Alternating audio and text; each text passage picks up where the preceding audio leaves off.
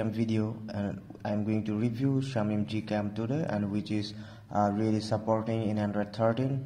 So let's get it started, and let me show you. I'm using here the Pixel Experience Android 13 ROM here, and my device is Redmi 7, but you guys can install this Gcam to any Android devices. If you have Android 11, Android 12, 12.1, whatever you have. And here is the Android version 13, and this Gcam is perfectly working on Android 13. But if you are facing some problem like freezing or something, just watch the video and everything will be fixed. And I will of course show you some samples. So this is the user interface of that Shamim Gcam, and before we start, let me show you the camera version.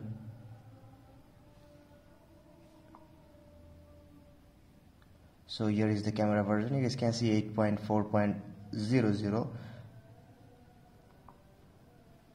and if you want to use any kind of config file, of course you guys can use that one, no problem, like this one. And I have here the pixel tone from Pixel 6, and this one is working, but I have problem with the front camera in Redmi 7. But if you have no problem on your device, you guys can use without any problem, no issues.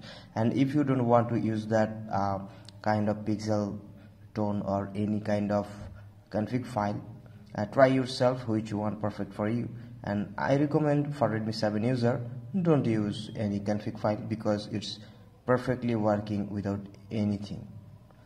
And if you face a freezing issue like this, just change your camera module, that means the camera modes, and everything will be fine without any issue. You guys can easily use. So that's it. If you want to take picture, just click like this.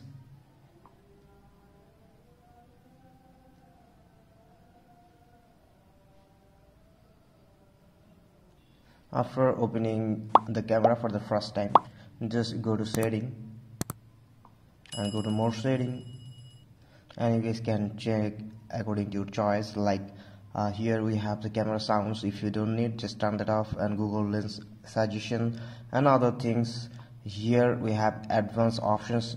Just enable show dirty lens warning and HDR control. If HDR control plus is not enabled by default, just enable that from advanced option.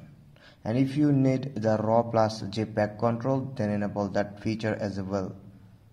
Then we have here the camera to API setting. If that Gcam is crashing on your device, then download one application from your Play Store. Type camera to API probe, the application name camera to API probe.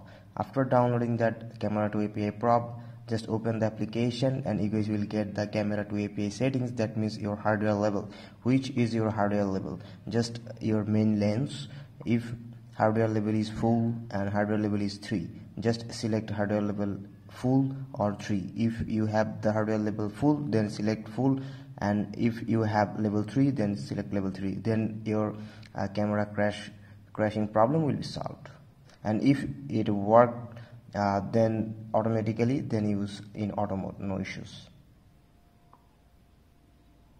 And other things like upscaling photos and other things will work on other devices. And additional settings, if you want to add any kind of config file, then of course you guys can do that. Just scroll down and go to config setting. Then here you guys can save your config file and get back to your file manager. Then you will be able to see one folder which is called SGCAM. Then just paste your config file on that folder, and then double tap here. You will be able to select your config file. And now what's working? Everything is working fine. Portrait and night sight and other things. Let me capture one photo.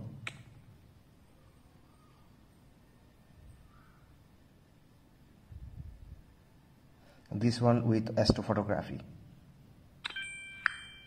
So you guys listen one music, and which is really cool. So, and this Gcam is perfect for Redmi 7 for right now, because Android 13, because it doesn't take much time to compress or complete the process of HDR plus or enhance or other things. So that's why it's really cool. It doesn't take time. And in video section we have some extra things, like if you want to select microphone and external microphone and Bluetooth, everything is available here.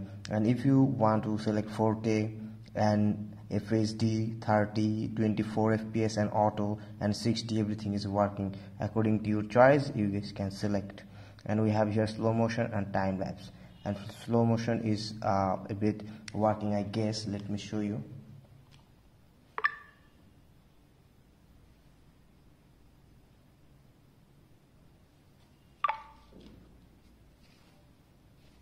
So that's it.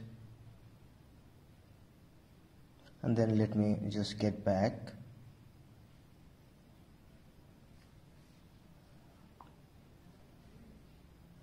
And that's the night mode camera, which I already taken the photo. And this is the slow motion. You guys can see it's perfectly working here. And now let me show you some samples I have taken using this camera, and which is really cool. I only just focused here, that one, and every single details is available in that picture. Now let me show you another one, and here is the red color and orange color and white color and other things, which is accurate, which exactly I have seen in my eyes. And here is the clarity, single details, and you guys can just read it here on the top of the cap.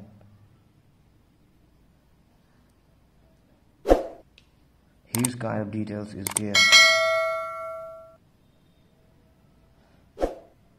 And even it can capture the sunshine on the leaves of the coconut tree. You guys can see.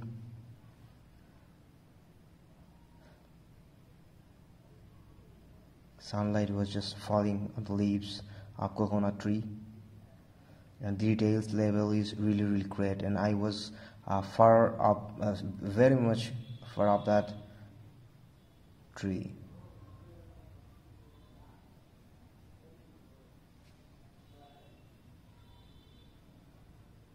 Another photo to take dynamic range, and which was perfectly alright. And another photo which HDR plus and against the sunlight.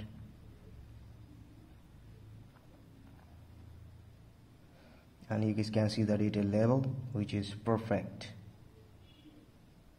Another one.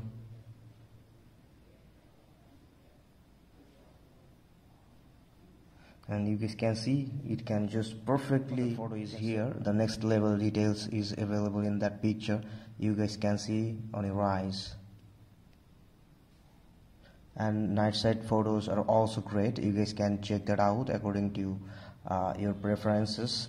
And this is another one. I just checked it for focusing issue, but there is no issue with that. It can focus easily.